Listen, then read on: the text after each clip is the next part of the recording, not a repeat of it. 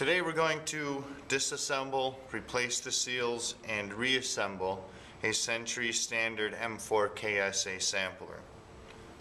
You will start by removing the tri-clamps.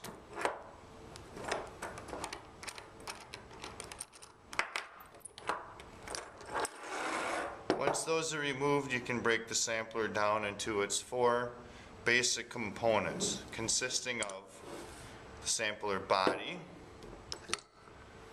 the sampler head, the piston and plunger or prod, and the barrel. You will then go ahead and remove all of the seals and O-rings.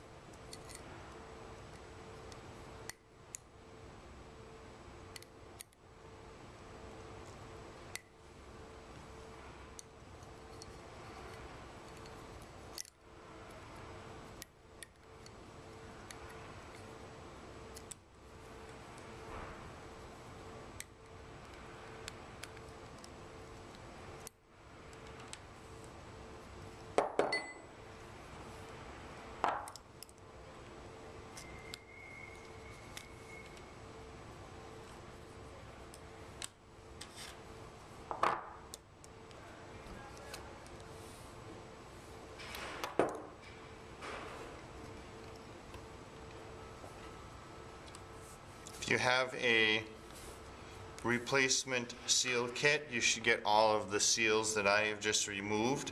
I am going to put the same ones back on because this is a demonstration. So I'll start with the prod. Install that seal. That one.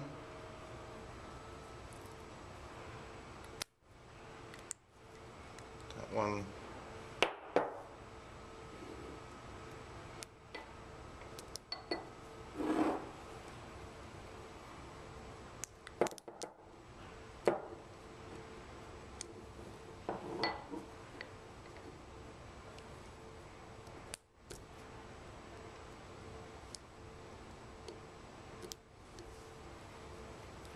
These seals are already lubricated. Be sure you're using a process compatible lubricant.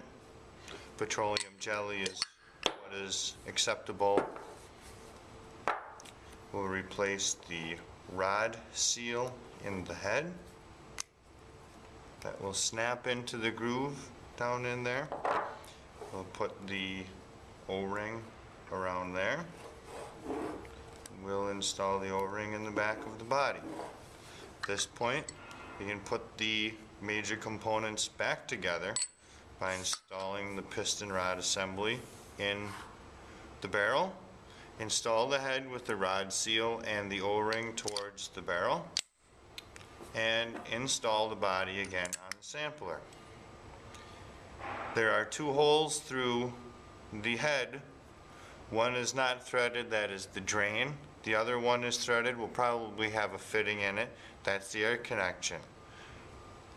The drain and the discharge on the head of the discharge on the body of the sampler must both point down. You can then reinstall your tri-clamps.